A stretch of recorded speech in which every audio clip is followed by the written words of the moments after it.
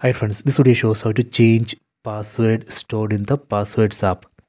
First let me open passwords app. Tap on this passwords app icon.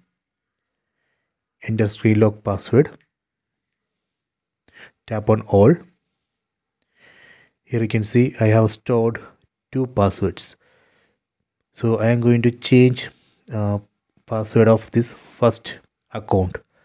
Tap on this first account. Here you can see the username, then website. Password is not visible.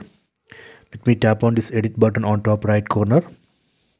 Now password is visible here. I am going to change this password. Tap here. Then we can change it here. Done. After that, tap on save.